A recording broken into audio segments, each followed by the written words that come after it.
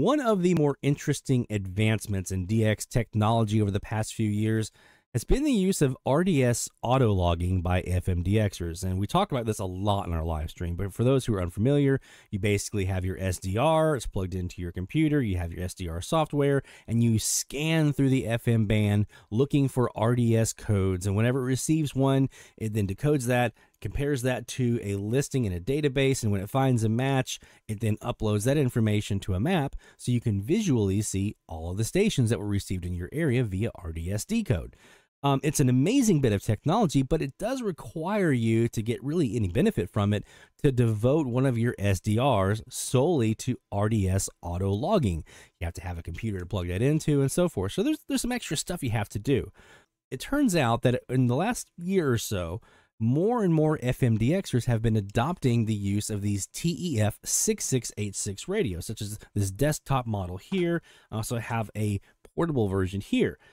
And we've actually figured out a way now to be able to allow DXers to use these TEF radios without a computer and let it scan the FM band and decode RDS signals and then upload those decodes to the same map.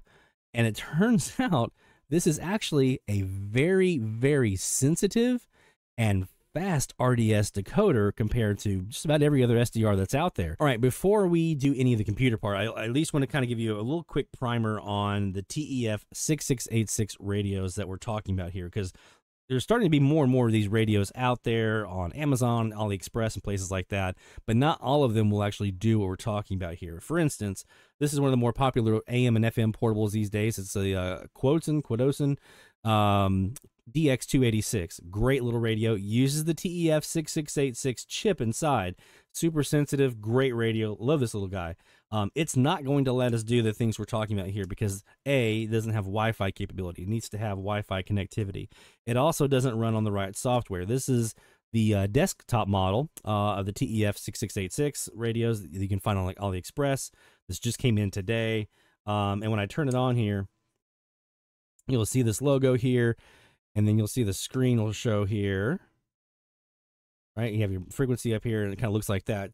Comparing that to what we see on the 286, it's a completely different screen that we're looking at. So this is the actual version. This is what we're looking for. We're looking for the screen that kind of looks like this. This is the radio we're actually going to be walking you through. You can do the same thing on this portable version. There's a couple of different models of portable versions out there. You can do it on this one. It can be a little more tricky because some of the models, you have to have like a button that you have to push for flash mode. Sometimes it's easily accessible through like this little hole right here. Mine was not. I had to actually take the case off and kind of dig in there and get in and kind of find the button and do some stuff. This one is super easy. You have a USB port here in the back. You plug a USB cable in that comes with the radio, and then you plug that into your computer, and then bam, there you go. You're good to go. You can easily update this firmware for this, and then once you've got the firmware updated, it's a super simple process to go from there to get it auto-logging to get. So with that in mind, let's go ahead and get this one plugged into our computer, and then we'll meet back here on the computer interface, and we'll show you how to get the firmware updated, and then what you need to do from there. All right, so let's walk you through the steps here on how to update your TEF6686 radio with the most recent firmware. Again, we're working off of the desktop version because it's the easiest path to do that. You just plug it into your computer through the USB cable that's provided from the radio, and then you're good to go. The link that you'll need is in the video description for the Discord server here. This is the fmdx.org Open Radio Project Discord server, and over here on the sidebar of the different channels and everything like that, you have at the very bottom, you have an area that says updates. That's where you want to go to get the most recent firmware version, which as of making this video is 2.11.8. Now, you will want to keep an eye on this to get the most recent versions of firmware because they do post pretty regular updates for bug fixes and new enhancement features and things like that. So I definitely recommend that you bookmark this page for the updates channel on the Discord server. That way you can go back and get the most recent version later on down the road. Just click on this link here to download your zip file, and you'll get a warning, and that's fine. And then once that's downloaded, we're going to open up the file, and I'm going to extract this into my own folder, wherever you want to put it. I'm just going to put mine on my documents. We're going to call this 6686 TEF6686 version 2.11.8. So I can keep track of my versions here, just in case I ever need to go roll back or anything. All right, so once you have your files extracted into a folder, you want to make sure that your radio is connected to a USB port on your computer and that it's turned on. Okay, make sure those two steps are done. Then double click where it says flash in your list of files. Now, the first thing it's going to ask you is what COM port your device is on. It'll give you a list of available COM ports to choose from. Right now, the only option I have is 3. I can confirm that, though, by going to Device Manager in Windows and then going to my ports. You'll see here USB serial CH340. That's the TEF radio. So you want to look for, if you have multiple COM ports here, whichever one says CH340, that is your device. So I'm just going to enter 3. Does your radio have a boot button to flash the radio? I'm using the desktop. It does not. I think most of the portables do. You just want to consult documentation for your specific model. In my case, since I'm using the desktop, the answer is no. All right, it's going to start formatting everything, and then it's going to start writing all the files. So this process takes just a few moments. It's not very lengthy. It'll go through, it'll flash all of the firmware that's on the radio itself. If you're updating your firmware from a previous version that was already updated, this process usually takes very, very little time at all. If it's the first time you're updating the firmware, it might take about a minute or two. It shouldn't take too long. Eventually, you'll get a message here that says update completed.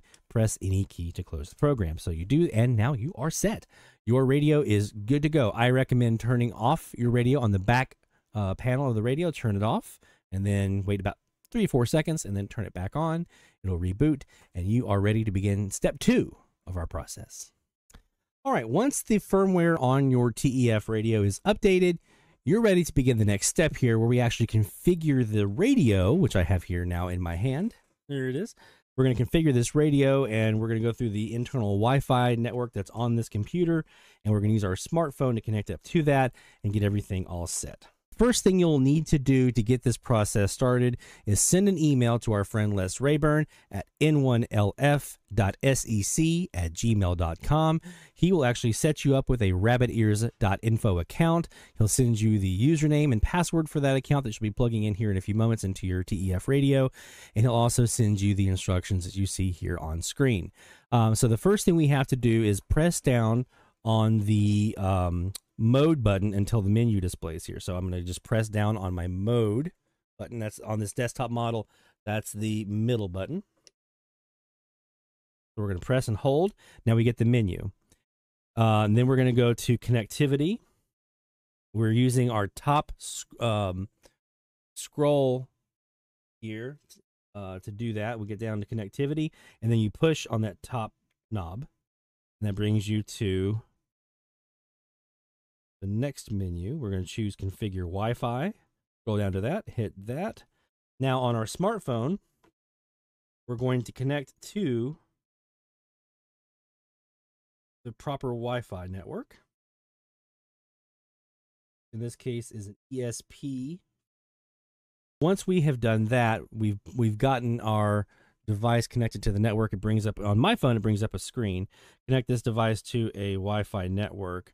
I'm going to just have it do an auto scan here to find a Wi-Fi network for me to connect it to. All right, so I'm doing an auto scan here of my Wi-Fi options. I'm going to choose my one of my 2 gigahertz ones here, my main one. Then I enter my password for my network.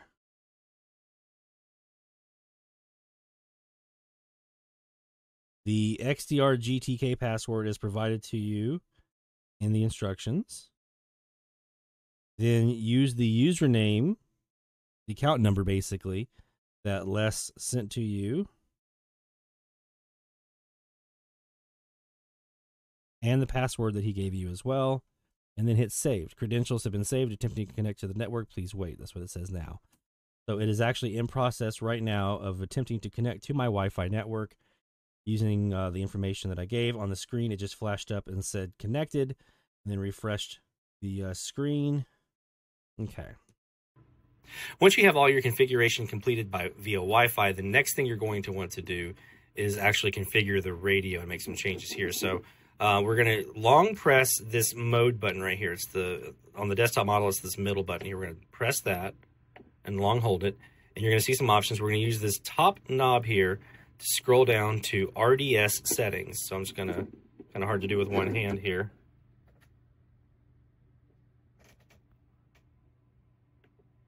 And then to select that option, you just click on the knob. The first thing you want to do is make sure you change this region. It's going to default to Europe. You'll want to select America here.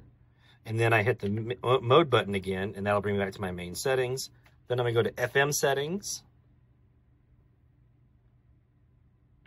And again, click on that. Scroll down here until you'll see FM default step size right here. And this will default to 100. You want to set that at 200. And then hit the mode button again. And then go to FM settings. We have a couple in here we want to change. Okay. I'm sorry, FMDX settings. FMDX options. There's a couple in here we're going to change. Number one, we're going to change our wait time. Now, it mentions in the instructions to set this to 15 seconds. You can do that. It defaults to 5. I'm going to set it right in the middle at 10. That's where I usually like to have mine. Memory channels is the next thing. This is going to come in. It's going to say only. You want it to change that to exclude. Okay. The next thing is scan sensitivity. This defaults on mine. It was defaulted to 4. I just changed it to 1. And then wait time on signal only. You want to make sure that is set to off. It defaults to on. You just want to change that to off. And then there you go. And then once you've done that, hit your mode button. Hit it again. That's going to save and store. If you want to double check and make sure, you can hold down that button for another cycle. Kind of hold it down long. Go to your FMDX options and make sure that all your settings look good. These do. So I just back out, hit the mode button twice. Now turn your receiver off and then back on.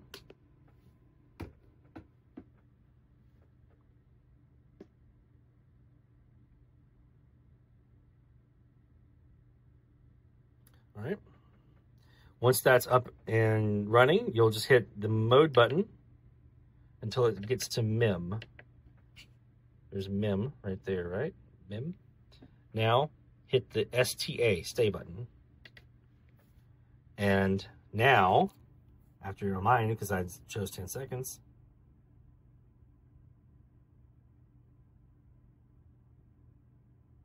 there you go.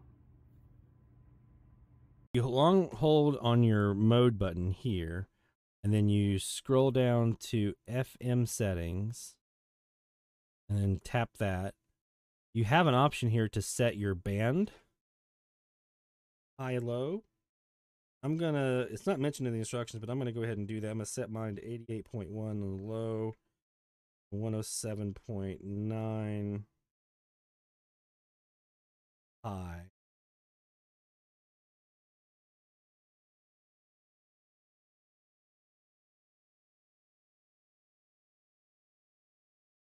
Now we're set. And then all I'd have to do is make sure that I'm on the MIM, hit the stay button, STA right here. And now I'm set. All right, so now we've got everything configured. We go to our map here, our location that was provided to us by Les with our ID up here at the top. We go to our map and we see that stations are starting to populate again. Now, don't forget, what it basically does is it scans through the entire band. It gets to the top, 107.9, it stops, sends all the decodes up, and then it recycles back around. So this, let me show you, is the map for our other TEF6686 that we have running. This is running through a 21-foot dipole right now. So this is all the decodes in the last 24 hours on that radio. This is what we've received already so far, just the top end of the band that was uploaded here since we configured this TEF to work with the autologger. So this is going to now fill in even more, and eventually we'll have a nice full map like we probably do on this other TEF6686. Hopefully this video has been helpful for you, and if so, we would love it if you gave us a thumbs up, leave a comment, and don't forget to subscribe and hit that bell icon to be notified when new videos are available. From all of us here at DX Central, my friends, take care. Best of DX73. Now let's go back and hit the band.